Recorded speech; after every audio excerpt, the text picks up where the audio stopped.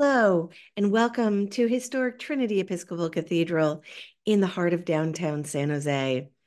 I'm Dean Julia, and this is my last Sunday in this role to lead worship with you. So it is a particular but rather bittersweet joy to welcome you and to pray with you as Christian people begin our worship. O God, you declare your almighty power chiefly in showing mercy and pity. Grant us the fullness of your grace that we, running to obtain your promises, may become partakers of your heavenly treasure. Through Jesus Christ our Lord, who lives and reigns with you and the Holy Spirit, one God forever and ever. Amen. The Holy Gospel of our Lord Jesus Christ, according to Mark. Glory to you, Lord Christ. John said to Jesus, "Teacher, we saw someone casting out demons in your name, and we tried to stop him because he was not following us." But Jesus said, "Do not stop him, for no one who does a deed of power in my name will be able soon afterward to speak evil of me. Whoever is not against us is for us. For truly I tell you, whoever gives you a cup of water to drink because you bear the name of Christ will by no means lose the reward. If any of you put a stumbling block before one of these little ones who believe in me, it would be better for you if a great millstone were hung around your neck and you were thrown into the sea. If your hand causes you to stumble, cut it off. It is better for you to enter life maimed than to have two hands and go to hell, to the unquenchable fire. And if your foot causes you to stumble, cut it off. It is better for you to enter life lame than to have 2 feet and to be thrown into hell. And if your eye causes you to stumble, tear it out. It's better for you to enter the kingdom of God with one eye than to have 2 eyes and to be thrown into hell, where their worm never dies and the fire is never quenched. For everyone will be salted with fire. Salt is good, but if salt has lost its saltiness, how can you season it? Have salt in yourselves and be at peace with one another." The Gospel of the Lord. Praise to you, Lord Christ. In the name of the one holy and living God. Amen. My friends, this will be my very last sermon from the Trinity Episcopal Cathedral platform. And you know, I've gone and made a mistake, as one does at the very end. I preached from our first lesson from the book of Numbers, even though what you just heard read was from our gospel. Generally, the gospel drives the sermon, and you'll hear a little bit of that. But today, since you may not have read Numbers 11, I'm going to give you a brief review. So the Israelites are in the desert following Moses, and they're not happy. They're complaining about not having enough to eat, not the fish we used to eat in Egypt, and cucumbers and melons and leeks and onions and all of the good stuff that they may not really have had. Have we ever felt like that? But longed for anyway. And poor dear Moses, who would put up with all kinds of craziness, is exhausted. Where am I to get meat for all these people?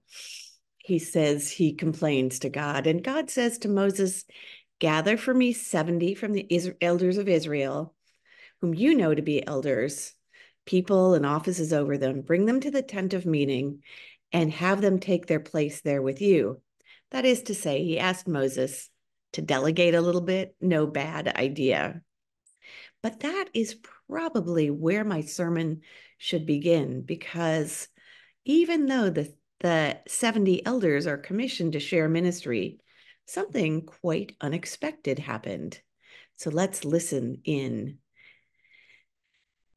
"Would that all the Lord's people were prophets and that the Lord would put his spirit on them," lamented Moses, some 15 centuries before the birth of Jesus Christ. And today, on this my last day at Trinity, I am surrounded by prophets. So are you. Look around you, virtually or imagine around you, and maybe take a moment to say a prayer for all the people connected to Trinity who are prophets. We are priests and queens and kings too, in all the realms of community and family that we influence. You may disbelieve that at times. I certainly do. It's human to doubt ourselves and our calling. We get depressed, we get sad, we suffer actual loss and get sick, and have to take time to heal. We may just not be in the mood to prophesy today. But here's the deal for we Christians. The Spirit is on us. God has given us, all of us, the Holy Spirit in baptism. It's actually not up for debate. So as I myself prepare to bid farewell to Trinity, I want to remind you that you have vowed to continue in the apostles' teaching and fellowship, in the breaking of bread, and in the prayers. You have vowed to persevere in resisting evil and repent whenever you fall into sin, to proclaim by word and example the good news of God in Christ, to seek and serve Christ in all persons, and to strive for justice and peace among all people, respecting the dignity of every human being. That is how we prophesy. God has given us everything we need to do it. And frankly, I see Trinity people doing it every day. But let me offer you another model of prophecy after the example of Moses himself. Here's what I noticed in that first lesson from Numbers that I just summarized. Moses got tired of his impossible job, and really, who among us has not been there? But Moses prayed about it, which we don't always do. Sometimes people in this oh so common human situation just get mad or blame the people closest to us or go online and express hatred toward an imagined enemy. You know this happens even if you don't do it. But Moses had the humility to tell God the truth about how he was feeling. He asked for help and he got it.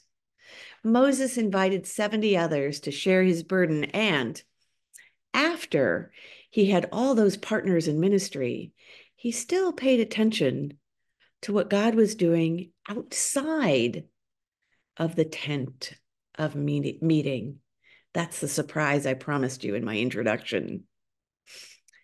Eldad and Medad, as you may recall mentioned from our first lesson, were not among the 70 chosen by Moses and commissioned by God.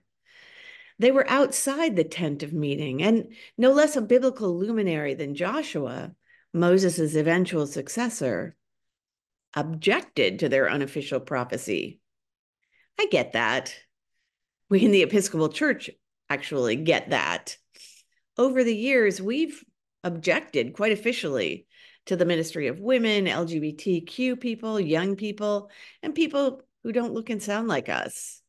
In this, we're actually not that different from other faith traditions who have tended to replicate leaders who resemble ourselves or themselves, as the case may be. But we took vows to respect the dignity of every human being and to repent when we do anything less.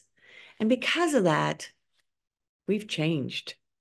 At its best, our Episcopal Church is blessed with the humility of Moses. What is our tent of meeting at Trinity Cathedral today, and who are the prophets that God has empowered to do his work outside of it? I can't really tell you who are the outsider leaders whom God has called to prophesy together with Trinity. I'd love to, but that's actually not my job anymore. That privilege belongs to you and to your next dean.